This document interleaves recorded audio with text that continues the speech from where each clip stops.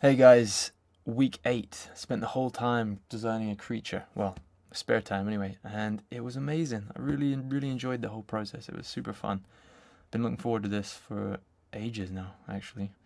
But yeah, so I started off in ZBrush and was using it as a amazing concept tool, I guess. You can just literally sculpt whatever the hell you want and yeah, play with it like you would be just playing with just regular clay. It's a excellent tool if you've never used it before. It's very fun.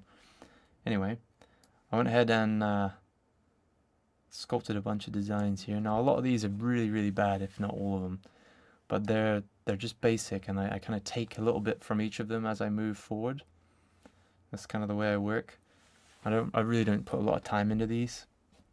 So yeah, so this one here, for example, I was just focusing more on the stretched skin, the melted look, that kind of thing, and I was digging it. I thought it was pretty cool.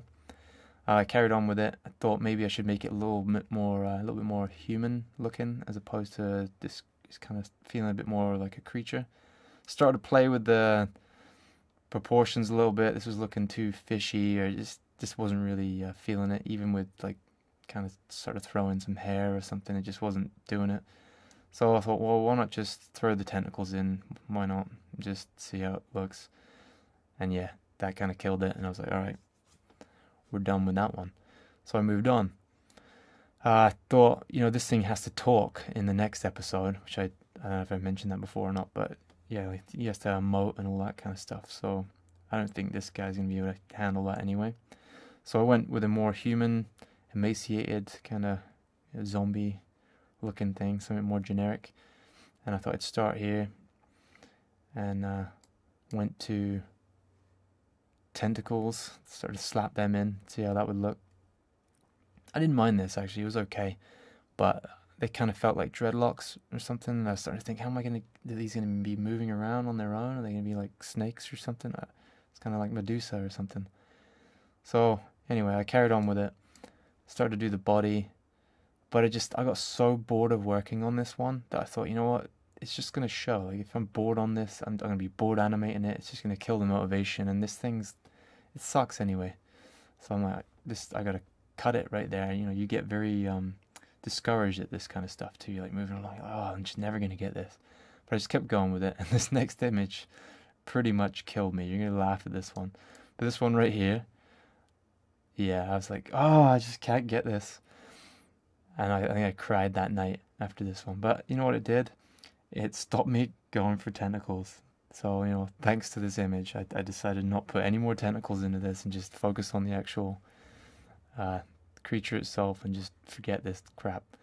So I moved on to the emaciated zombie again. I thought I'd start here and maybe just do a subtle change to it, because this thing, like I said, has to speak, and this will be totally fine speaking. But just do something a little bit different to it. It doesn't have to reinvent the wheel or nothing with these things. Just do something that just is cool with it. So that's what I did. I tried to just play with the actual surface texture of the skin. I thought maybe we could do something with that. Now these images I'm about to show you now are really terrible, because they're just playing with like the surface. So this one right here, I was like, well, maybe it could be all like manky and things like that. But yeah, I wasn't really digging that one. And then we went to a more sort of rigid approach to it. And I know this looks like crap, but what it did is it triggered in my mind, it got me thinking about the script and how actually these things are formed by like an alien energy. Like there's no T-virus, there's none of that stuff.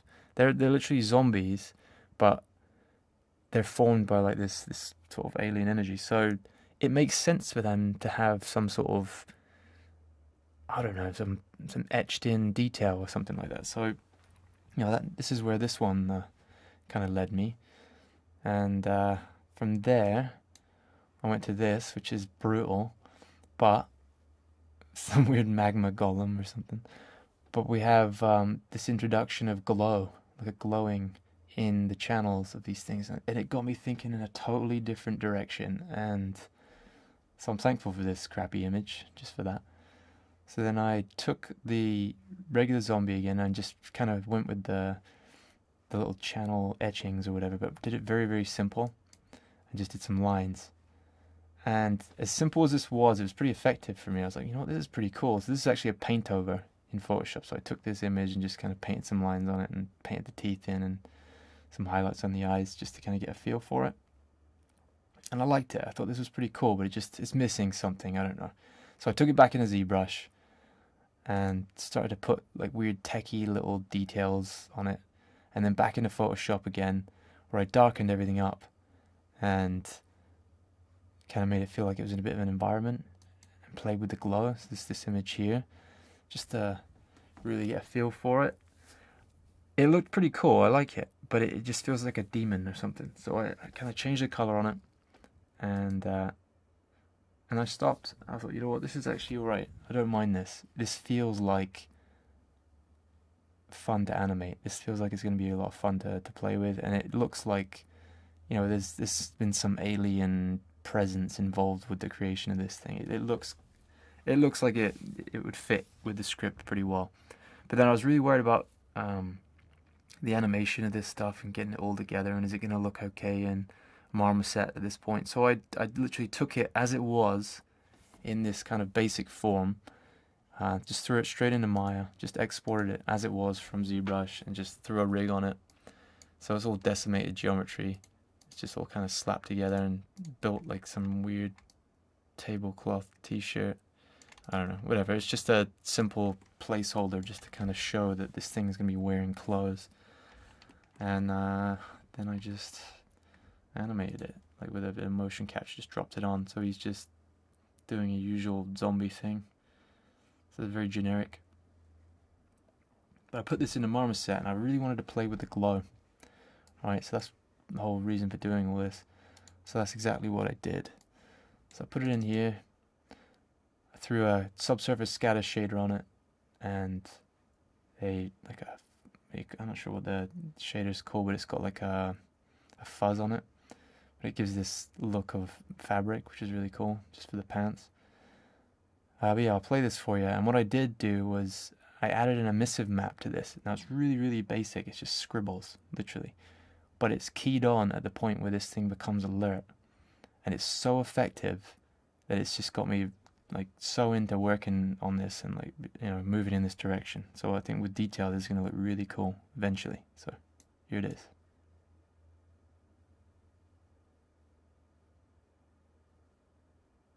So yeah, I'll play it again for you. You see as he turns, becomes more alert. He's just full glow. I think this is really effective, and I think after this shot from last week, where he walks off to the window, and he's just looking in there, he's going to be staring right at this guy, probably in a similar position, but this is going to be inside the room. I just don't have any room interior stuff right now, so that's why he's out in the hallway. But yeah, you just imagine him being looked at, and he just kind of turns, becomes aware, and just starts glowing. So I think it's going to be really cool. So really excited to move on with this. So if you're not following or subscribing, you're crazy, because this stuff's awesome. So check it out. I'll see you next week. Bye.